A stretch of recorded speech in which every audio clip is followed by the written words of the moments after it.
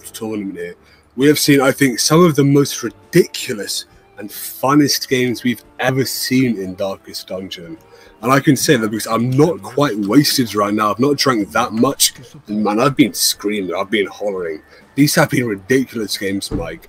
And it can only go up from here, really. Truly an absurd start. Oh, absolutely, yes.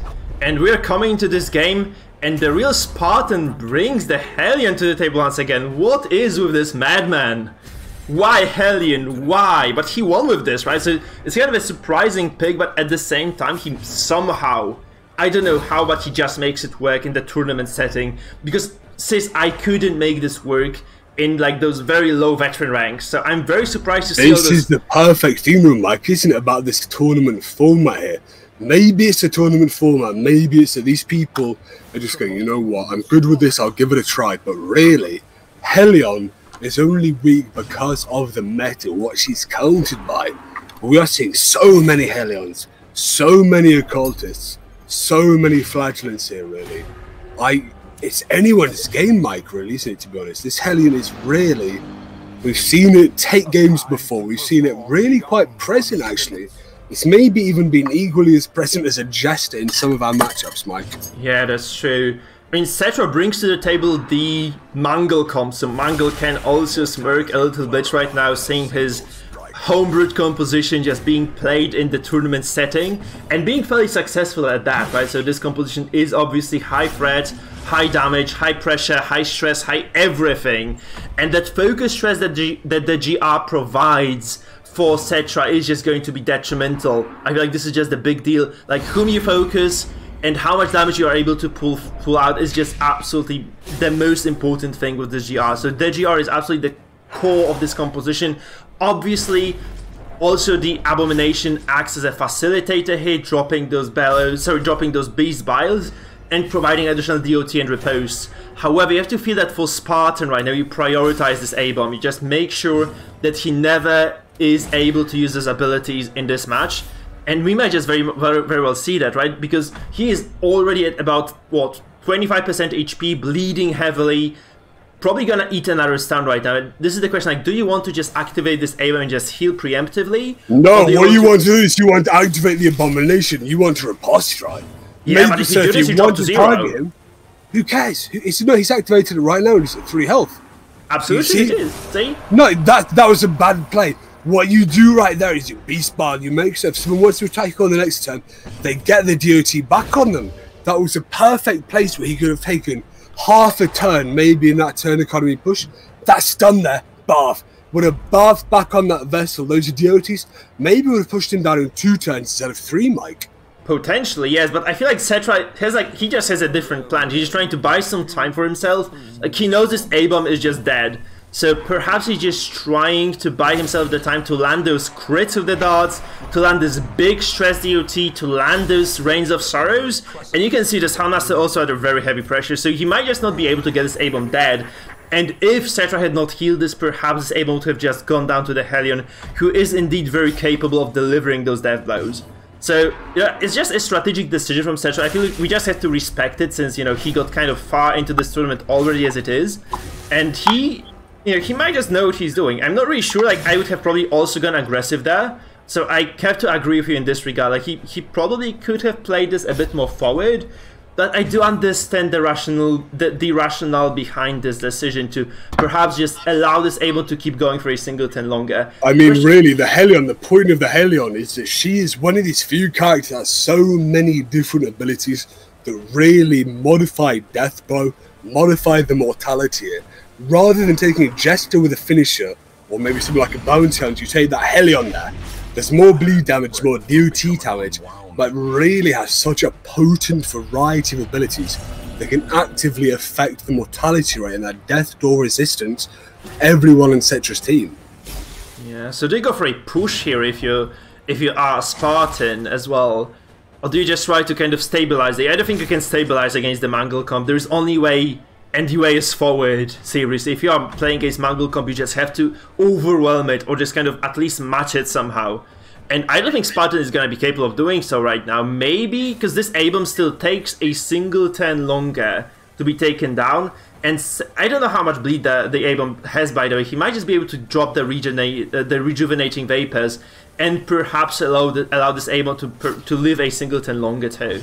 I mean, that's not on Settra's abomination there. Really is when that dodges, that's a waste. And really giving Spartan a fantastic chance here to take it home. If I was to say who has got the advantage here after those two very, very unfortunate kind of RNG occurrences, I'd say it's 50-50 here. Going for a fall across the board heal, whilst it does push the vessel on the Hamas out of that store, those are DOTs more than likely going to push them right back down, both afflicted as well. Yeah, if you have ever seen Mangle play his composition, you would know that he would have never gone for those darts on the Houndmaster, because he's already resolved broken. And what Mangle does, he just spreads the DOT, so he would have either gone for the MAA here, or he would have gone for the Hellion. Absolutely, because this would have allowed him to spread this DOT, just make sure everybody dies. And right now, this is just a wasted 10, which would have potentially been a guaranteed hit on the Hellion or on the MAA. So it's kind of unfortunate, honestly. Right? I mean, Settra here, targeting the characters who both don't have riposte on, and who can't clear bleed and blight. If he was to focus down the Hellion as the third, then you could simply adrenaline rush. Oh, man! Yeah. We saw this coming, though. That's what the Hellion was for. That is what the Hellion is for. Yeah. That heavy death-dealing character.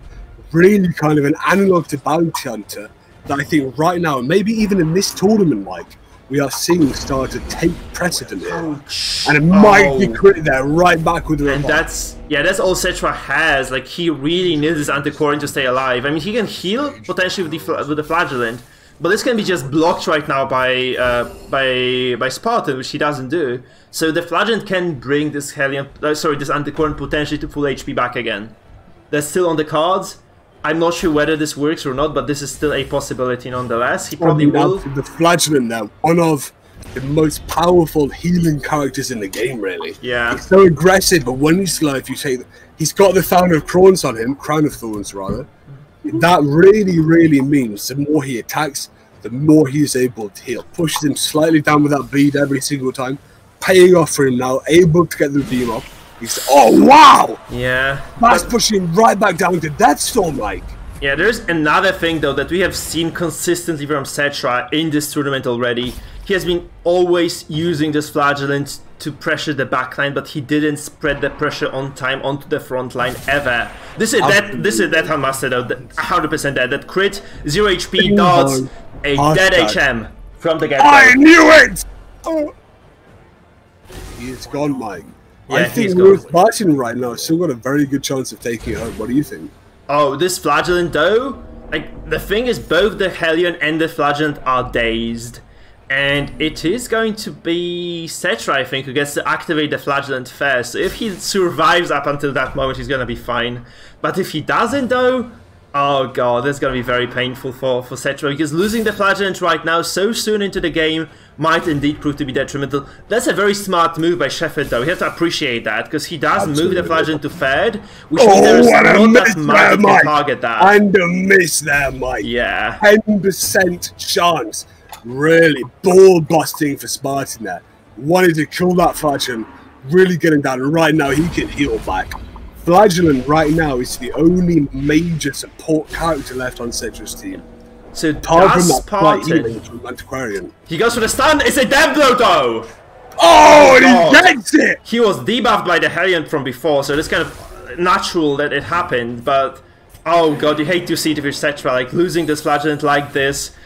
Oh, that's so unfortunate. However, Settra still does probably kill this Vestal right now. It's going to be 2 versus 2. And I feel this Antiquarian, if he starts healing with her right now, there's going to be just an impossible game for Spartan to take that. I'm surprised. Frankly, I'm very surprised and baffled by those Vapors. Because this was just a guaranteed kill with no repose on the Vestal. And he could have already started stacking those heals. If he didn't do this now, and it... like, okay, there is... he doesn't have the Iron Swan, right? He doesn't have the Iron Swan on the Hellion, so that's not a problem. That is one of the most important abilities, to be honest. And she's going to be saved there. The guard fails. And he commands. I'm not sure about that, Mike, really.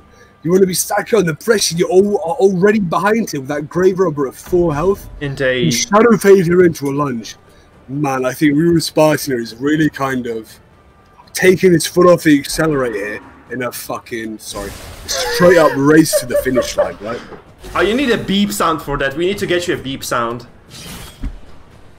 whenever we try to curse. But yeah, that definitely makes sense. Yeah, like Settra, I feel like this is really unlosable for Settra at this point. Like there's so little backline access, and these guys are just gonna sit in the back as long as they're allowed.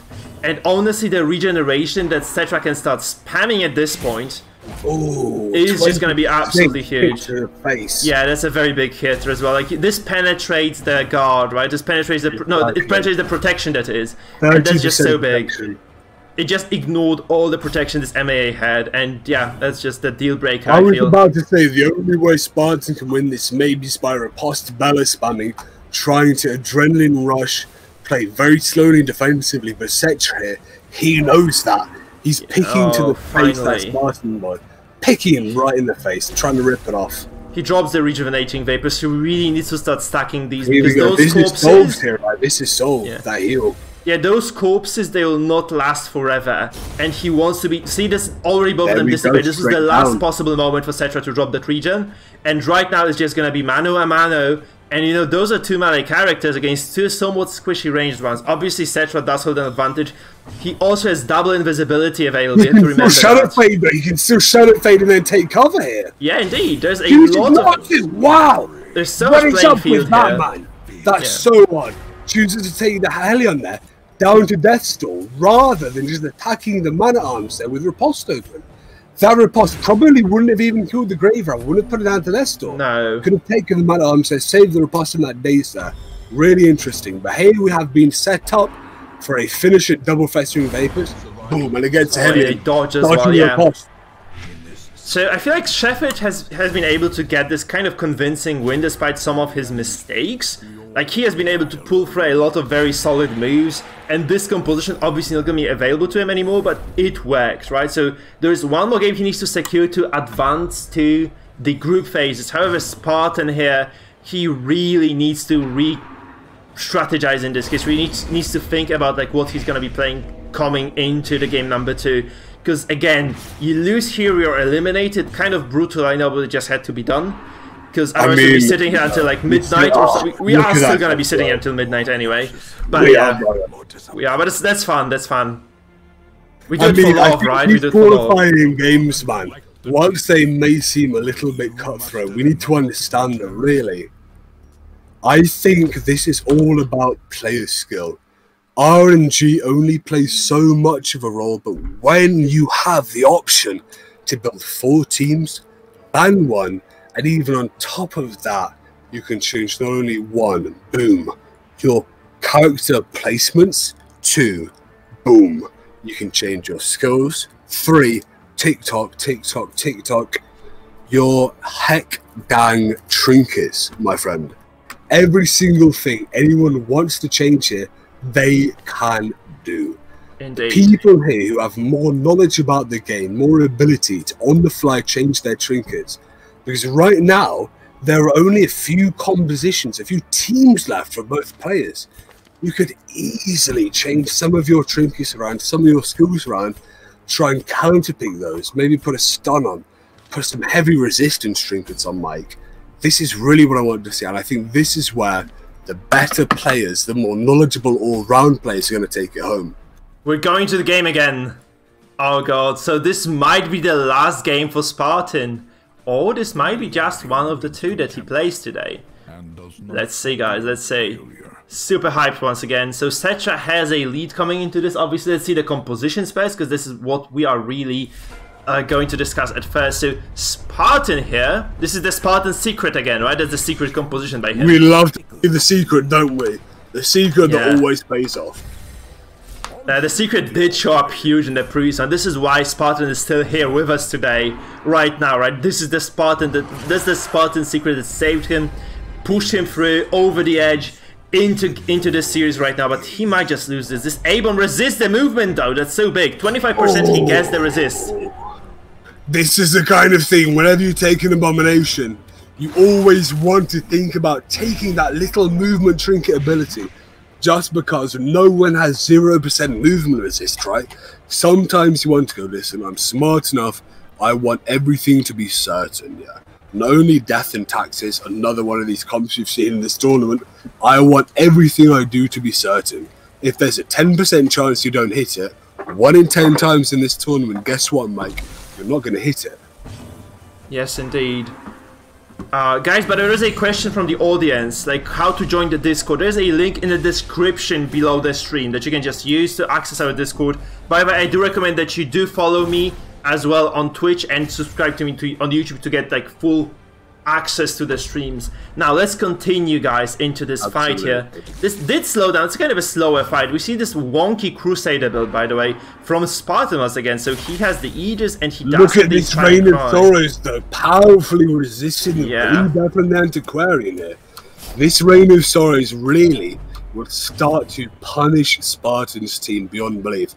Looking to turn 5, turn 6, they will be taking 5 bleeds damage per turn on both of them. By 3, 15, 30 on both in 1 ability.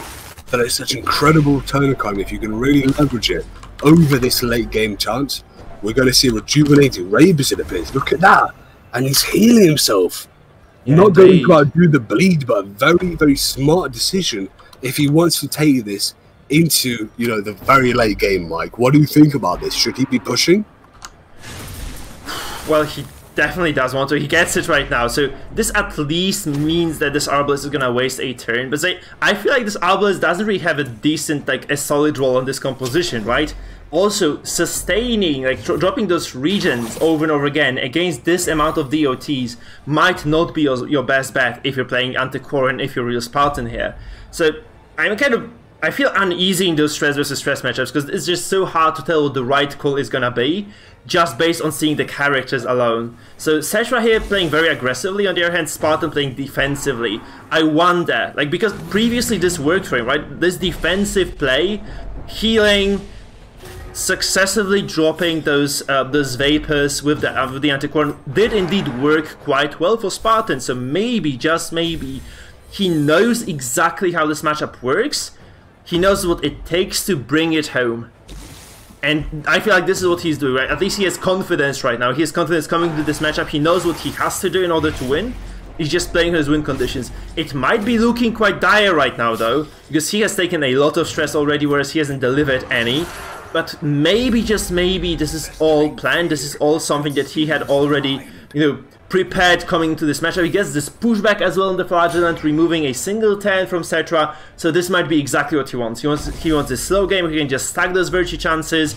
Maybe, just maybe, take it. And we can actually also see this Abomination with a virtue trinket, this Antiquarian with a virtue trinket as well. He knows he knew coming into this game he was gonna play against some sort of an iteration of a stress composition, and he came prepared. All that being said, Mike, look at Spartan's stress right now.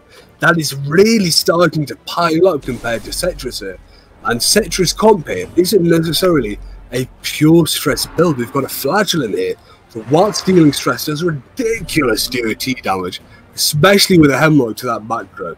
We see it doesn't have Hemlock here, but still, regardless, 5x3 every time. Call that a crit, 5x4. Yeah. 20 plus 15, that is an absurd amount of damage for one turn. Indeed, yeah. If Settra here can take it longer, he might still take. Oh, these stress heals here, I think, are simply.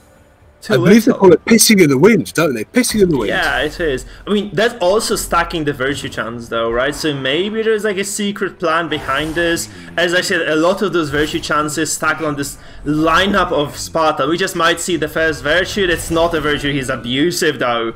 And this indeed means this Crusader is the first Resolve Broken character. Like, let's see if other follows. We're stacking this Resolve. If others follow, you can only stack the dice so much, right? You're never. Oh! Stolen! That is one of the best. That is one of the best that I believe will give anti-stress kind of York's shells. And everybody else in his team. So powerful there. Again, pushing that Flagellant out here. He can only redeem. No offensive capability there. No chance to put stress on that backline. Really, really incredible. Putting the Flagellant in one of his weakest positions. The only position, really, where he is almost useless, right? Because right now for Spartan, you are in the second position here. You're looking at Settra. He's driving it home. You need to put your foot on the accelerator. Boom, clutch, change. Boom, boom, 5th gear. Boom, boom. You keep pushing forward. You take this game home right now. That reclaim defensive play, you push forward. You make it so he can't use a reclaim to go on someone else. He's used up all of his healing. Take that 50% healing reduction up to 100%, yeah? You push. You've got an arbalest there. I think you should have pushed him, Mike. You should have pushed. What do you think? You should have. Yeah, I agree. Like, I feel like Spartan, like, we're into something that's an uncharted territory, really. As far as Spartan's comp and Spartan's playstyle comes into this tournament, right? I have never seen a player do these things, and I really can't be the judge of this yet. I feel like, though, Settra has a very pronounced advantage in this game, and he's making all the right moves, and I just feel like Spartan is going too slow. Like, he just needs to be eking out those big hits right now. He needs to be hitting perhaps the Abomination, perhaps the Houndmaster, but he's not doing anything. He hasn't accomplished any sort of... He hasn't had a single turn where he came up with an advantage, right? He has a lot of very heavily stressed characters. His Abomination almost dead. It's just so much pressure on him. He hasn't done anything to pressure Settra. He's been just healing and waiting. And I'm not sure if this is the healing waiting game. You are playing against a hybrid comp with a lot of stress on the line as well. This might just not do it. I mean, every single game of Darkest Dungeon is a game where you can't really wait, right? Very, very, very few teams can really wait, especially against such a stress-heavy team. Boom, smack. It's a stun as well. Yes, a stun. Right, that is Crusader's Affliction act out there. Yeah. That's worse than a pass. Yeah, that's what I was to say. Yeah, it's just way worse than a pass because you also do damage. Oh no. Done. He's stunned, Mike. This is ridiculous. I mean, what can Spartan do to win here? Settra, it's only turn 4, and Settra has just completely dominated the whole game. He's not even running a very heavy stress build. He's got a Flagellant here to do damage, and he has still taken them all to this extreme level of stress, even with a virtuous Abomination, Mike. This is ridiculous. That's true. It's like, we see this alternate playstyle from Spartan just not reworking here. It did work before. Rhino in this matchup is just probably not gonna cut it. Seriously, he had made 0 advance in this game. Like, this is basically Settra, who is very healthy, 0 resolve broken, characters at 10-5. It's outrageous. Nobody on Settra's team is resolve broken. We are 5 turns into the match right now. This should have been way more stress coming from this composition of Spartan, though. You have to admit that this is like kind of a DOT damage comp, not more than a stress comp, though. So that's why this is happening, I suppose. But still, you probably want to have at least a resolve broken character by now or 2, and this is just not the case.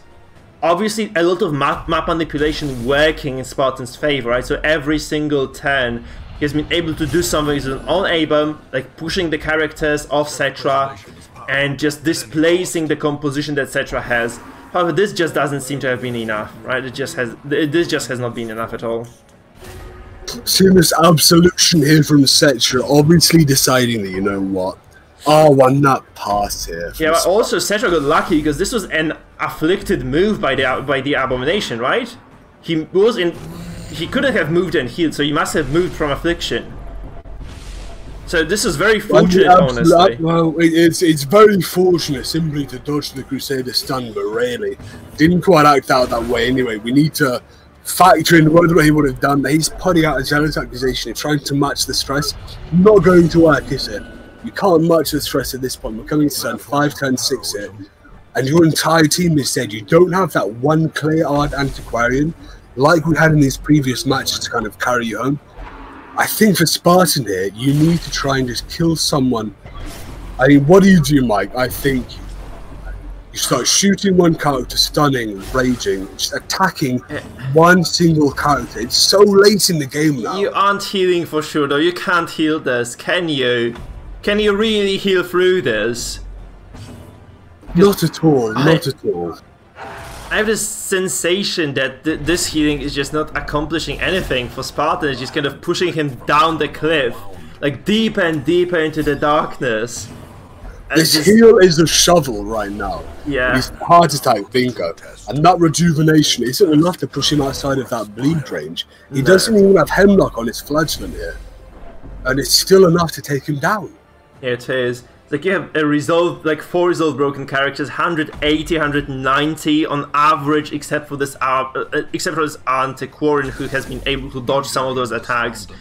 It just feels terrible to be Spartan right now. It just, I don't see a world in which he wins. Maybe I'm wrong again though, because he didn't prove us wrong. We say that, but Mikefield, we say that with the perspective of players who will watch this entire game play out. Both of these players here have every opportunity to take it home. Oh God, yeah. They have every opportunity to take it home, but they just are not taking it here. We could have seen some aggressive sniper shot players and stuff. Exactly, we want to see some aggressive play here from Spartan. When you're in the back foot, you need to take it home. And he's not done that so far. He's doing it right now. As the clock ticks down to midnight, Mike. Yeah. He needs to take it. Maybe he can take it home now. I don't know. I don't know. This is Settra's game to lose, and I don't think he will. We have seen Settra throw a game away before, so it might just happen again, but honestly, if he just plays this slow and safe from here, I just don't see him losing this. Though I did say this today already and I was wrong, so perhaps we should kind of, you know, keep our judgments at bay for a while. But it just feels unlosable for Settra, honestly, it just feels unlosable. There are like 100, 980 characters. In terms of stress, obviously, there's just so much pressure. Obviously, we have 2 resolve broken characters for Settra right now, but this is 10-6, man. This is 10-6, and Luke's just like, this is too late. This is a remarkable kind of game state for turn 7. That's a dead Crusader, though, isn't it?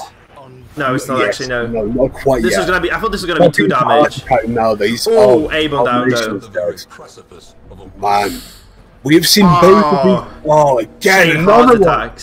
These dominoes falling like dominoes. Exactly. Yeah. Spartan here, he had every opportunity, didn't he? He had lots of opportunities to play aggressively, and he just quite didn't.